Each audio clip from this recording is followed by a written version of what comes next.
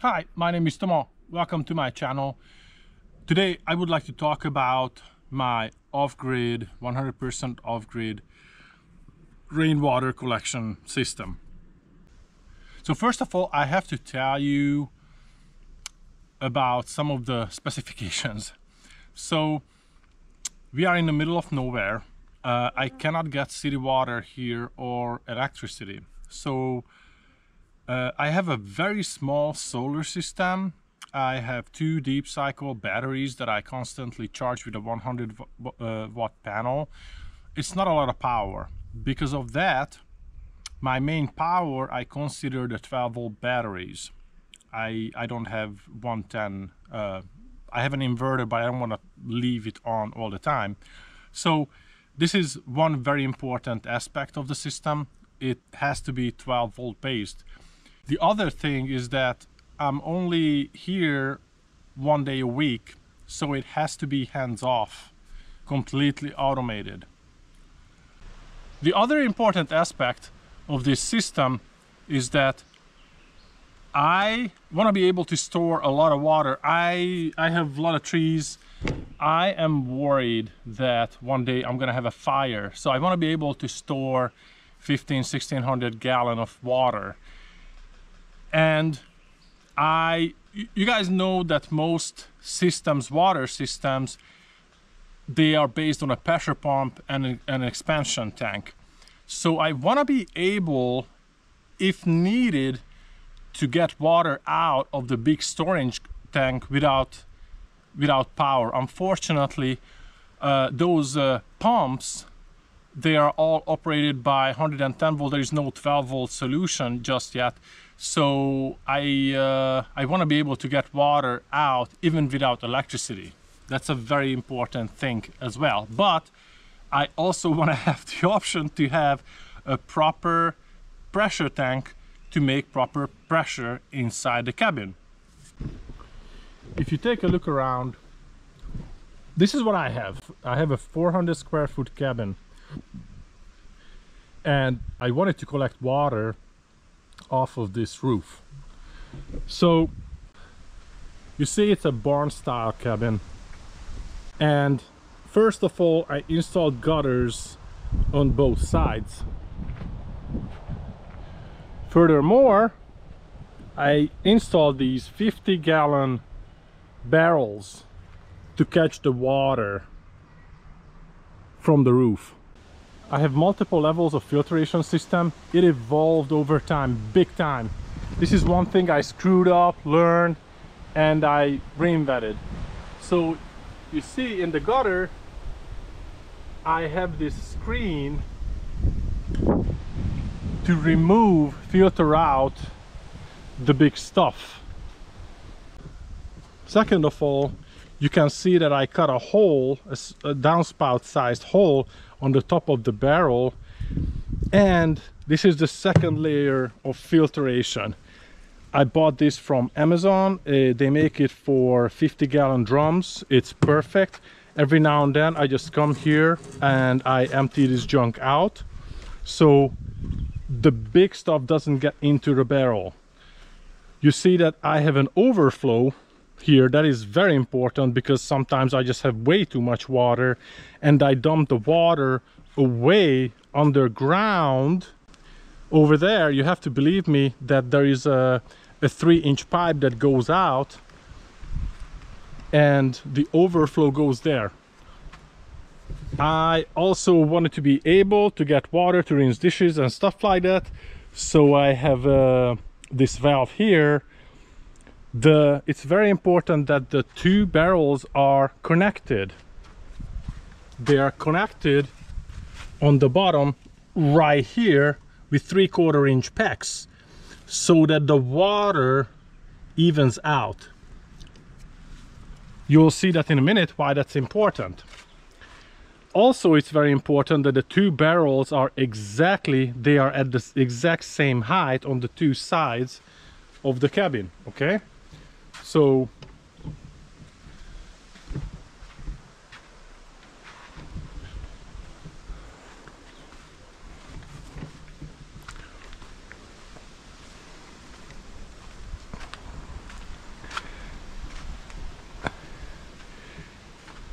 this is the important side of the cabin. This is where the magic happens.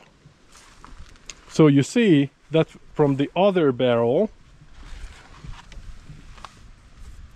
that 3/4 inch pipe goes right here. So the water level in the two barrels are perfectly identical. I also have an overflow right here. The same exact overflow, so I dump water away from the cabin. Same downspout, gutter, filtration, 2 levels of filtration. Everything is identical. There's one big difference.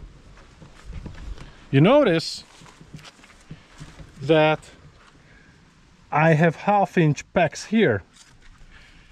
That's because I have a 12-volt pump inside this barrel sitting on the bottom. It's a submergible. It's almost identical to a regular well pump.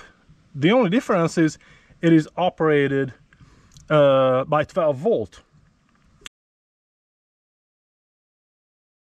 This electrical cord goes into the cabin where the battery is. At this point, I need to mention that uphill inside that little shed, I have a 1500 gallon, 1550 gallon storage tank for the water. I'm gonna explain why it's inside the shed. So that shed is uphill, so now you know how I'm able to get water out of this tank even without electricity. It's just I just simply use gravity if I need water without electricity. So the first stage of the system is based on that pump. That pump connected to the 12-volt battery pumps water into the big storage tank. To make sure that it only pumps water, again, now we are talking about the aspect of being hands-off, that pump has to turn on once this barrel is full, and then it has to turn off when the 1500 gallon storage tank is full, so it doesn't overflow. The way I do that is using switches, floaters. You can buy those on Amazon. I'm gonna leave a link in the description.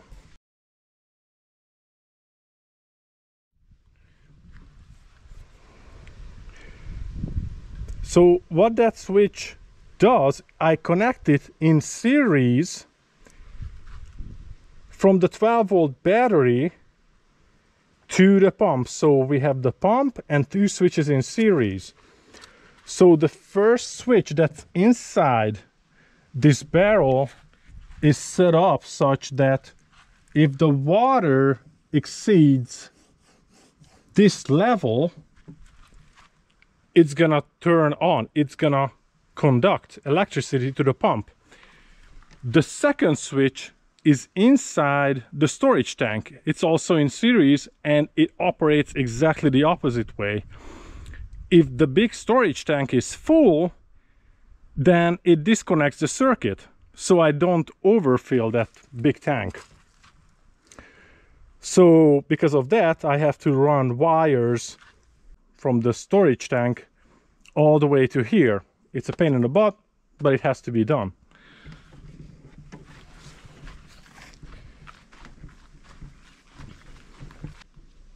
The distance between the cabin, this area, and the storage tank is about 35 yards.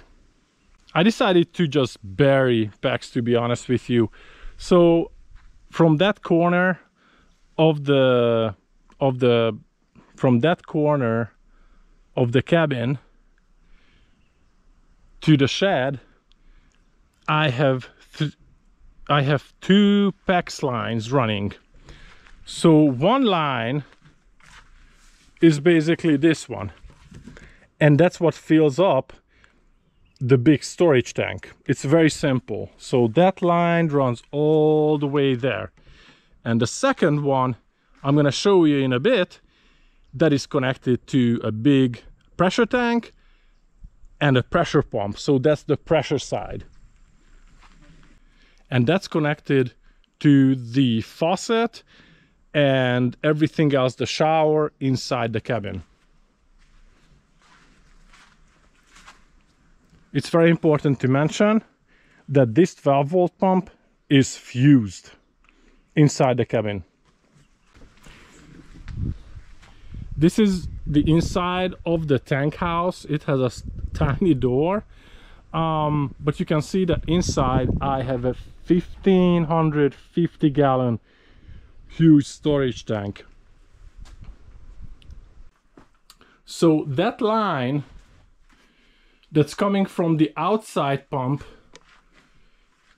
is that guy.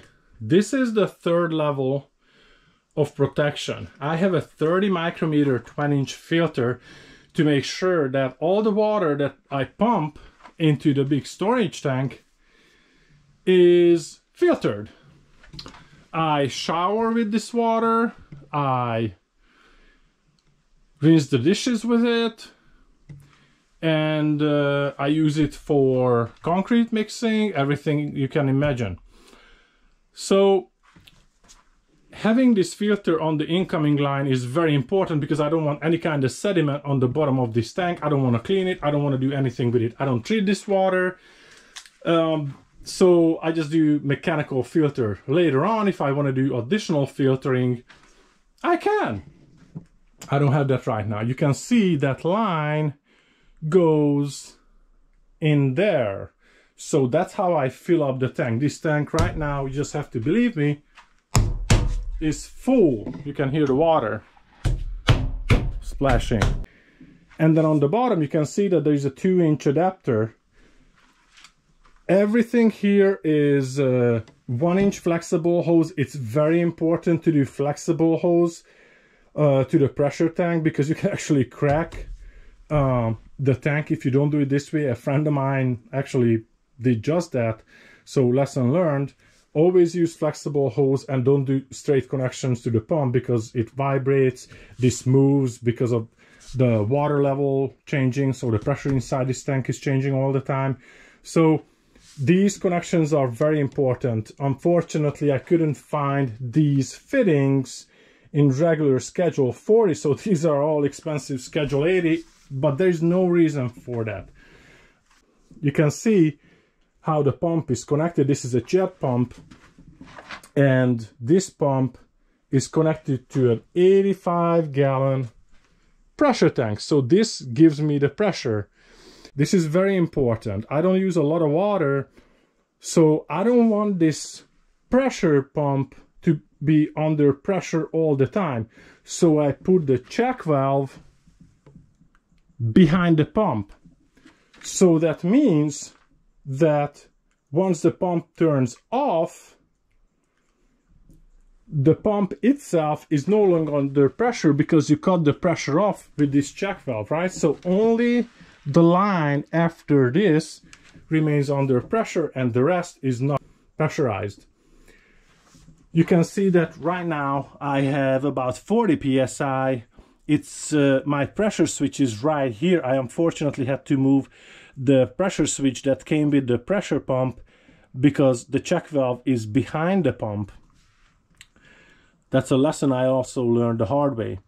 So this pressure switch, it turns on at 30 psi and turns off at 50. You can see how everything is installed.